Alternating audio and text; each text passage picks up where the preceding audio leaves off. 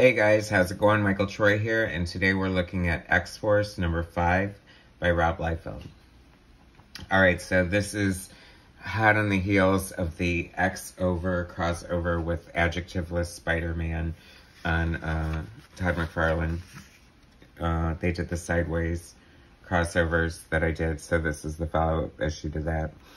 And this is like the prelude to 90s Image Comics and appearance by Deadpool, probably Rob Liefeld's biggest claim to fame, I guess, even though he never ever gives credit to Louise Simonson, who basically created him, and Fabian Nicieza, who basically, you know, helped create him too, with his personality and whatever. Anyway, this is screaming 90s art, oh my god. So crazy. It's so bright and so all over the place and so doesn't make sense, but there's such a great energy to it.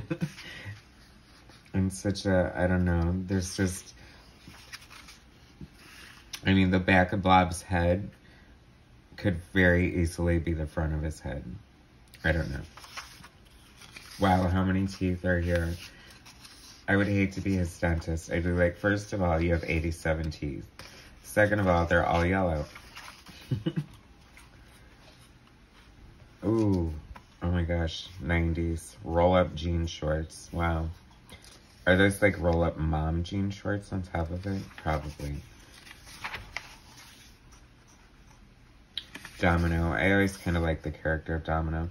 It's funny, I don't know if it's just what it is, but I don't know, looking at this art, I feel like I liked it way more back in the day than I do now. It just looks just terrible. The anatomy is awful. There's no backgrounds. It just looks like utter crap. I mean, Shatterstar, for God's sakes. What is going on here? It's so confusing to look at. The colors are so weird and wonky. This is definitely 90s comic books at your finest. And I mean, at the time, it was crazy good. I loved it, of course. Oh, and here's Feral. Oh my god. Like, just so stupid. Like, it doesn't make sense. The perspective is so amateurish and, like, so wrong. Like, is that a doorway? Like, what is that even? Like, what's happening here? Oh no, here we go.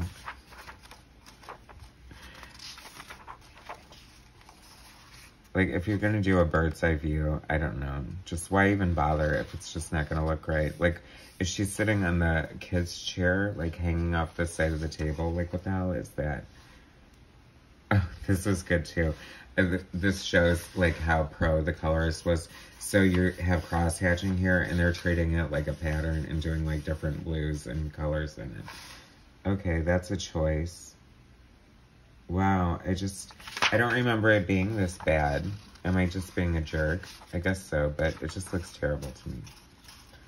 I don't know. There's no talent. There's no storytelling. There's no anatomy. There's no sense of lighting.